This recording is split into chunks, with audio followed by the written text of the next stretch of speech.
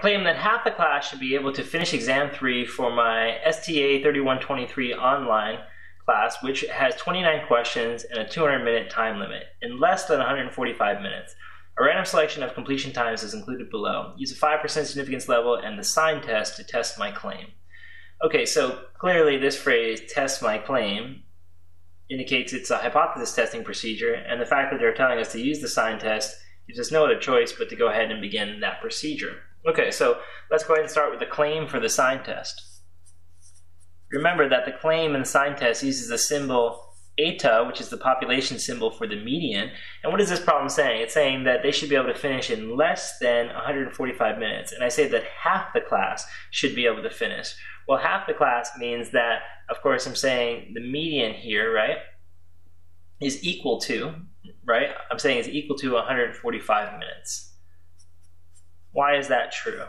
Well, if you think about it from this point of view, we're saying that if the median is 145, it means half finish with longer amount of time, half finish with less amount of time. That's basically the idea of the procedure, right?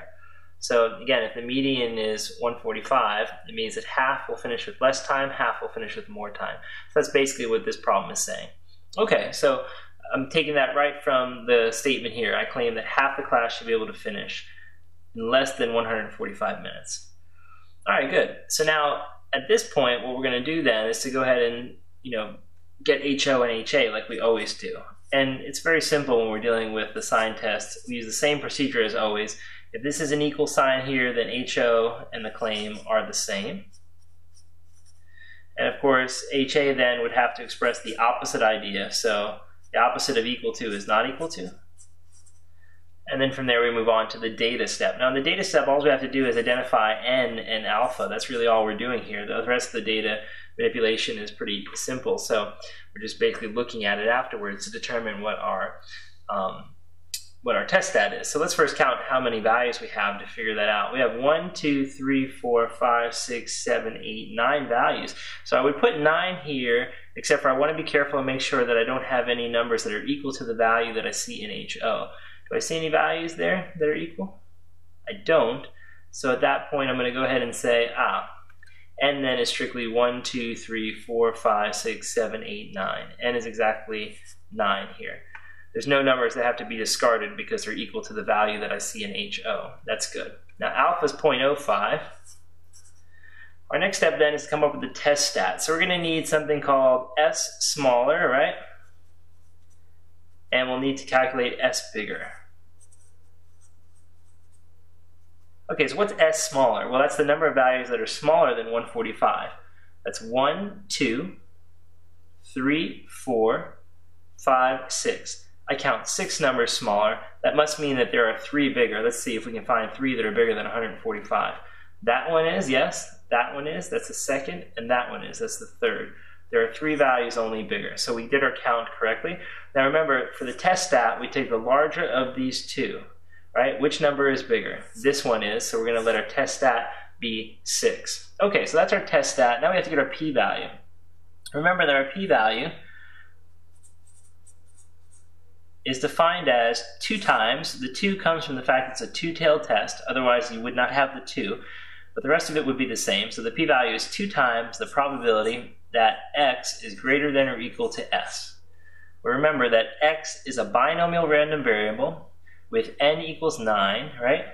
P equals to 0.5, and we're going to go down under where we have to find the k value. So let's talk about that. How are we going to fill this in here? This is going to be 2 times the probability that x is greater than or equal to 6, because that's our s value, right? Now, we know that our table does not allow us to get probabilities like this. We can't do greater than or equal to. It only does less than or equal to. So we've got to convert this into a statement that involves less than or equal to. The trick to doing that is to do 2 times. It's just the 2 brought down, right?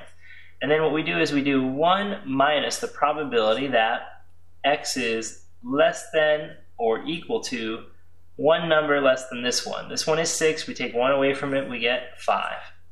And so that's the technique, basically. This is equivalent to what we have to find here. All right, and now we can use the table. So now what we're going to do is go to the table. We're going to look up 5 under n equals to 9 and p is equal to 0.5 on the binomial table. And that will give us the answer for this part here. Then we'll do 1 minus that part, and then twice that result, and that's our p-value. Okay, so let's go to the table now and look that stuff up. Okay, so we're looking at the binomial table for n equals 9, and we're going down to the 0.5 column and down to the k equals 5 value. So we get 0.746, 0.746. Okay, so the value we get from our table is 0.746. So we'll have 2 times 1 minus 0.746.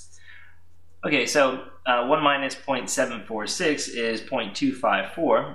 So it'll be 2 times 0.254. Okay, and of course that's going to be 50.8%, or in other words, 0.508. Okay, so with that being our p-value, remember that's our p-value, when you compare that against alpha, you're going to see that it's quite larger than alpha, right? So since p is greater than alpha, right? Because p, remember, is 0.508, which is greater than 0.05, we do not reject HO, and therefore we do not support HA. Okay, so there's our pair of initial conclusions, and since our claim is the same as HO, we're going to be using this wording here, right? Do not reject HO. So we'll say the sample data does not allow us to reject the claim. The sample data does not allow us to reject the claim.